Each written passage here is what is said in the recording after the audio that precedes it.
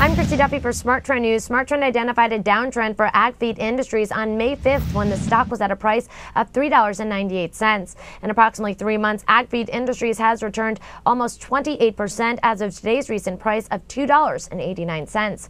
AgFeed Industries is currently below its 50-day moving average of $3.06 and below its 200-day moving average of $4.22. Look for these moving averages to decline to confirm the company's downward momentum. SmarTrend will continue to scan these moving averages and a number of other proprietary indicators for any changes in momentum for shares of AgFeed Industries. I'm Christy Duffy for SmarTrend News. Visit our website, tradethetrend.com, for more information on our SmarTrend alert system.